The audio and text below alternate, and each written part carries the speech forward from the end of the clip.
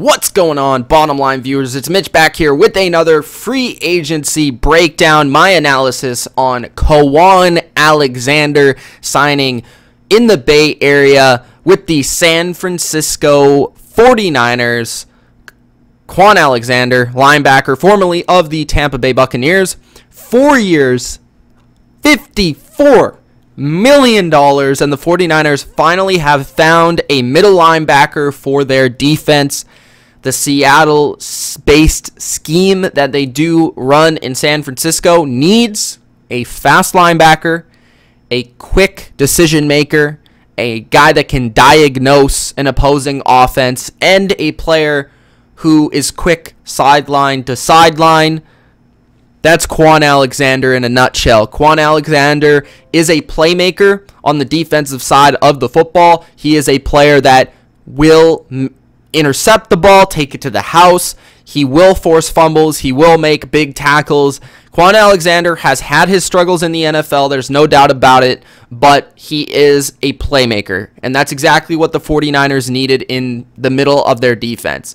He is extremely quick. He's extremely athletic for the linebacker position, and he has a good ability to cover in space, and I think he will excel in this scheme. So I think this deal is a lot based on potential. I talked about it with the Trent Brown signing that the Raiders had. I think it's the same thing here. I think Kwon Alexander has shown promise, has shown he's a good player, but he has never shown he is a great player. He hasn't taken that step from being good with a lot of raw talent to being great.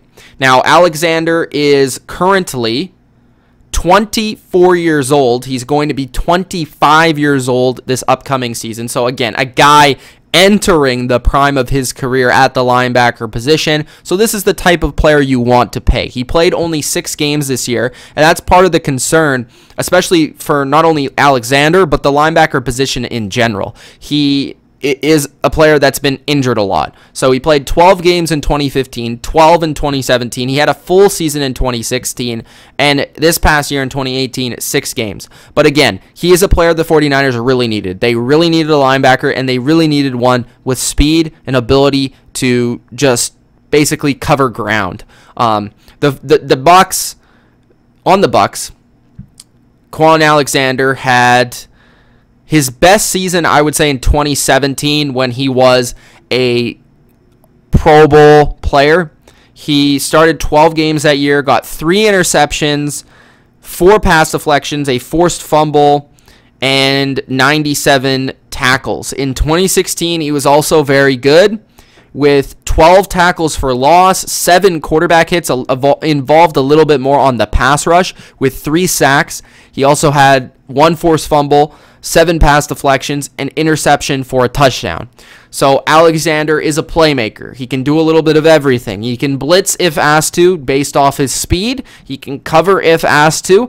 And this is the type of player that I think is very valuable in the NFL. There's been a lot of questions asked whether the linebacker is still as valuable as it once was. To me, it is, because you need a linebacker that can do everything. Whether that's pass rush, blitz, cover, play the run game. Alexander can do that, and he can do that very well in this system. Hopefully he can be the 49ers' Bobby Wagner, which is probably what they're looking for with this move. I don't think he's Bobby Wagner, but he has a lot of potential left, and as long as he keeps growing, he's going to fulfill this contract. The question is, if he stays the same and he continues to get injured, he probably won't fulfill this contract. So again, like the Trent Brown signing, I feel like this is a signing that it's based on potential. Can he fulfill that potential? It remains to be seen. So let me know what you guys think of this move. Again, I'm a personal big fan of Kwon Alexander, the player, and I'm excited that the 49ers got a linebacker because it was a need, but at the same time, is he worth this money? I don't know. Let me know in the comment section what you guys think. It's Mitch of TheBottomLineView. If you haven't already, Gronk spike the like button and subscribe to the channel for more NFL free agency. Peace out.